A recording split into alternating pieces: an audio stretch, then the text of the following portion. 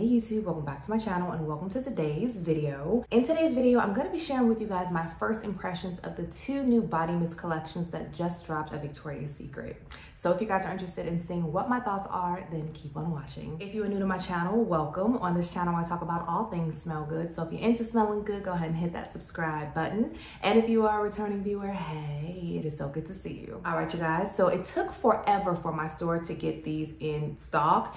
And I don't even know if these are showing up on the website as of yet. I haven't checked this morning. It might be on the website now, but y'all, I don't know what's going on with this. Some stores have them, some stores don't. I don't know the correct terminology for either one of these collections, but I know the first one we're gonna talk about kind of has this ombre effect. And the one that we're gonna start off talking about is Berry Bruille. And I didn't get all the lotions to go with all of these body mists. I only got two, but this is one of the ones that I did pick up the lotion in because the packaging kind of is giving, you know, apple picking in the fall time. In this one, you have notes of shaved chocolate and jasmine petals. And then on the back, it says you have some juicy red fruits. And when I read those notes, I was thinking, ooh, chocolate and berries. So maybe like, you know, chocolate covered strawberries or some type of berries. I remember what I was picking up in the store, but I'm curious to see if I'm getting the same type of notes now that I have it home.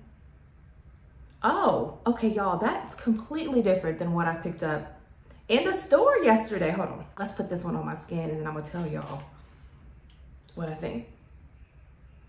Oh my gosh, you guys, okay. So in the store, I picked up a whole bunch of that chocolate right in the beginning. There's a little bit of chocolate all the way in the background, but now y'all, this is very berry forward.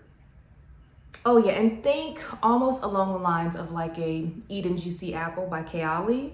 So if you like that fragrance, this one will go really nicely with that. If you're going into it thinking this is gonna smell like chocolate covered anything, it's not gonna smell like that. Yeah, I don't even really get any chocolate anymore. I don't know if they make these in different batches. Maybe some of them are a little bit more chocolate forward and then the other ones are more fruit forward. But this one, at least, from what I'm getting, it's all about the berries in here with a splash of chocolatiness in the background. Let me spray this on you one more time because maybe those first couple squirts just are a little bit juicier. No, you guys, this is very berry forward. Okay, so it makes sense that it's called Berry Bruille. And I do like this one. It's just really interesting because y'all, this smelled so different in the store yesterday. So I don't know if this has to sit a little bit and then maybe that chocolate note will be a little bit more pronounced. And also the jasmine in here, I don't pick up on that jasmine at all. Not even in the dry down. So if you're not a floral girl, don't let this one scare you. Yeah, it could have been a little bit more chocolatey, but I love berries, so I don't mind this. In comparison to some of our other chocolatey body mist, like hot cocoa and cream, doesn't smell anything like that. Hot cocoa and cream is a very literal hot chocolate with marshmallows, whipped cream type of fragrance. Very chocolatey and just yummy gourmand. And the only other one that I can think that has chocolate in it from the Victoria's Secret side is the mint chocolate chip one. Chocolate mint chocolate. The one that was in the green bottle, I should have brought it out, but these two don't smell anything alike either. That one is like a mint chip, like a Girl Scout, like mint chocolate chip cookie fragrance. Again, this was just about the berries. So if you're looking for chocolate, it's not this one, but I still do think this is really good. Maybe the cream is a little bit more chocolate forward. I'm just so thrown off because yesterday, y'all, I promise you, I was getting way more chocolate and I was thinking that this was gonna pair. I was gonna give you guys a few fragrances that it was gonna go really well with, but now that I'm not getting that chocolate, I'm not gonna give y'all those fragrances. Okay, so this is a little bit more chocolatey, but no, it's still about the berries in here, you guys. I do pull a little bit more of the jasmine on my skin in the body lotion too. That's really interesting, but overall, I think it's a nice scent. I think it's perfect for right now, perfect for the fall time. It's just missing more of a chocolatey, deep, rich, and decadent touch to it. So once again, this is Berry Bruille. The next fragrance that we're gonna talk about in that collection is called Amber Aparitif, and that is a very interesting name. Not very familiar with what aperitif is, but I really do like this whole ombre look with this one. The main notes in this one is agave nectar, magnolia musk, and then On the back, it also says you have some smoked liqueur. So based off of these notes, I was thinking this is gonna be kind of a floral, slightly sweet, smoky type of fragrance. I was really shocked about this one when I smelled it. Let's see if I'm getting the same thing that I got in the store, because I didn't expect this one to smell like this at all. Yeah, y'all. Okay, so I don't get any smokiness from this one, you guys. Not even a little bit. Well, maybe in the dry down, something smoky happens there. But y'all know what this reminds me of? It just reminds me of some good old baby powder. Reminds me of my childhood and the women in my life just putting powder all over their body and whatnot. So you know, if you like smelling like baby powder, then I think you would really like this one. But this is not one that I got a lotion in, because I think this one is a little bit more subdued than I was hoping for, and it's a little boring. It's just not giving a whole lot of anything. I'm not getting the sweetness from that nectar. That magnolia, I mean, maybe there's some type of floraliness in here, but I'm really not getting that magnolia at all, y'all. I think the musk is giving off this powdery effect. But I have enough musk fragrances in my collection, and I really don't want to put on a fragrance that's gonna make me smell like baby powder. To me, it's a very linear type of fragrance. Did we really need this one in the collection? I mean, yes and no. It's not anything superb or that really stands out. However, if you like fragrances like ivory cashmere, all those type of just very soft, fluffy, powdery fragrances, I think you would like this. Really pretty packaging, but you know, it's just okay. So once again, this is Amber Aperitif. Next we have Sugared Petals. Very girly, pretty packaging. And anytime I see that there's some type of sugary anything in any of them notes, I always get excited. So in this one, you have main notes of sweet macaroon and shimmering woods. And then on the back, it says delicate white florals adorn golden macaroons. And then it says enjoy. You know, they have these weird sayings on the back. I was really curious about this one, because Victoria's Secret has given us a few macaroon fragrances, and macaroon can be very prominent and a little too much at times. But because this one has that added shimmering woods notes and the florals, I was like, okay, you know what, this one is it's gonna be interesting. And you guys, I love this. This is really pretty. It smells familiar to something. You know, smelling this one in the cap, oh, well, that's okay. So I'm getting something different from this one too today, y'all. Okay, so I'm gonna spray this one on me. Okay, so that was weird. In the cap, y'all, this one was giving the original warm vanilla sugar from Bath and Body Works vibes, but that's just in the cap. I'm gonna spray just a little bit more on my hand. Oh my goodness, y'all. So the macaroon in here is like a delicate, soft, subdued type of macaroon. It's not like the pink macaroon that they have from the pink side, right? That one is very prominent, sometimes a little too deep and rich. This one is not that. This one is more of a fluffy, airy take on a macaroon. Ooh, you do get a little touch of those white florals in here, but it's not overly floral. Oh, and then the woods in here, y'all, is very nice. It's almost like a sparkly macaroon type of scent. It's soft. Oh, that is really, really pretty, you guys. It's a different take on macaroon. Almost reminds me of a macaroon cookie with a little bit of vanilla icing on top. Oh yeah, very soft, comforting, cozy. Yeah, this is gonna be really pretty for the fall time. I would start wearing this right now too, maybe at night. So this is my second favorite. When I smelled this in the store yesterday, this almost came off kind of like a lemon cookie. Yeah, I was getting some type of citrusiness from it in the store. Now I'm not really getting that. I'm getting just like a vanilla cookie pastry type of take on it. And because of that, this is one of my favorites. Did I get the I didn't get the lotion to this one. But I may go back and get that one because I'm really curious to see if that one is gonna be more so dominant on the macaroons or the woods or what. But yeah, that sugariness in here is coming off very vanillic to me. And because of that, I really do like that. So I think this one is a really nice one. So once again, this is Sugared Petals, and yeah, I would suggest this one for you guys, especially if you like gourmand fragrances. And then last but not least, y'all, this is the one I feel like everybody wanted to get their nose on because of the main note in here. And this is Pistachio Crème, and another pretty ombre-like bottle. And I also got the matching lotion to go with that one. These are the only two lotions that I got, this one and then the berry one. And the main notes in this one are vanilla glaze and solar musk. And then on the back it says rich pistachio kisses decadent candied almond. So I'm like, ooh, you have a whole lot of Charosta 62 type of notes up in here. But because it says that you have some candied almonds in here, I was hoping that this would be a different take and didn't smell like that one. So I had very, very high hopes for this one, y'all. And it didn't disappoint, you guys. It did not disappoint.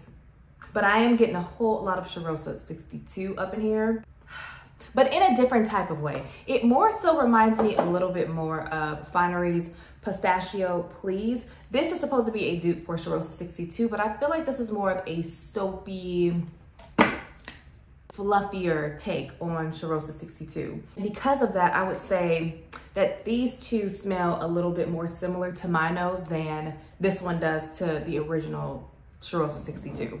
But if you like Charosta 62, there's no way you're not gonna like this one. This one to me though is more of a creamier take.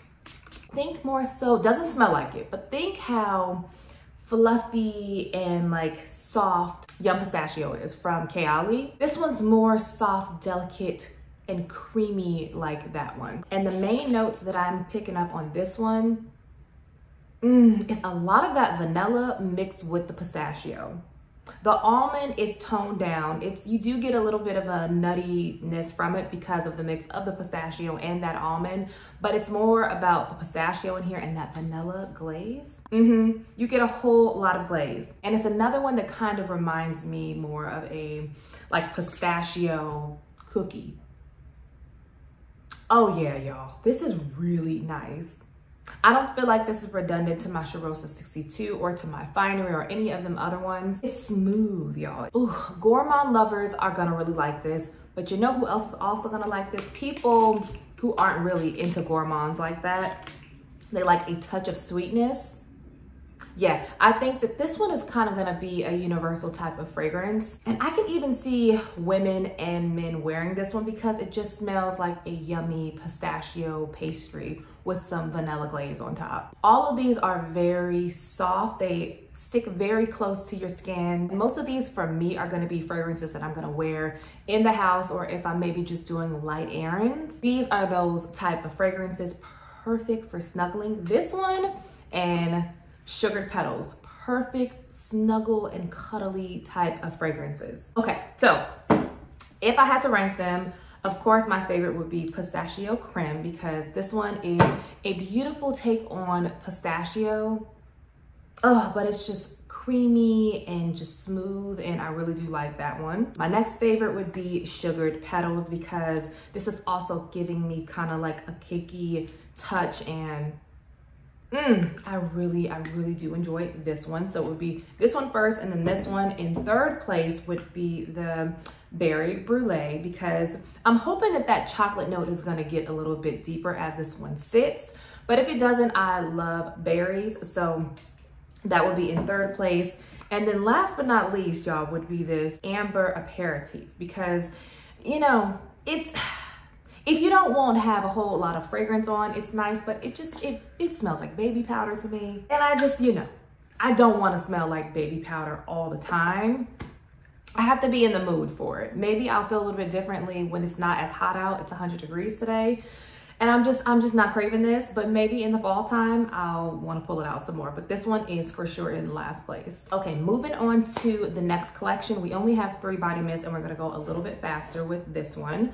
So this one, I don't know what this one's called. It's something having to do with the Texas Hold'em or, you know, rodeo riding. It's that collection. The first one we're gonna talk about in this collection is Rodeo Night. And on the front of this one, it says you have some country jasmine and some amber santal. And on the back, it also says you have some sparkling gardenia. And based off of these notes, I was thinking, you know, okay, we're gonna have a nice floral fragrance on our hands here. And yeah, this reminds me of a very pretty girl that is just very sweet and just really nice. That's what this one reminds me of. And she just smells very pretty and inviting all the time. That's what this is. So I get a whole lot of those florals in here. If you're not into jasmine, you may not like this one, but I do think that the amber in here keeps this from being way too like mature floral leaning and just too florally, period. And I do really like it. I don't think it's something that we've never smelled before. Oh yeah, y'all, just pretty soft and airy. Perfect, just on the go, getting your nails done, going to a spa type of fragrance. Very inoffensive. It will leave a really nice, soft, girly trail. So once again, this is Rodeo Nights. I do like it. Okay, so these next two, y'all, they both remind me of two fragrances. And the first one is Texas Hold'em. And the main notes in this one is Desert Vanilla and Southwest Cedar. And y'all, I'm gonna just spray this one on me because I wanna see if I'm getting, again, what I got yesterday in the store. Okay, yeah. So, yeah, the first thing that came to mind when I smelled this one, very much so in that opening. Now, the dry down might be a little bit different, but in that opening, if you've ever smelled the original Daisy by Marc Jacobs, this one puts me in mind of that one. It also kind of puts me in mind of a Chance Otandra by Chanel, but this one's a little bit more floral. Yeah, this one's a little bit more floral. This one's more so the original Daisy.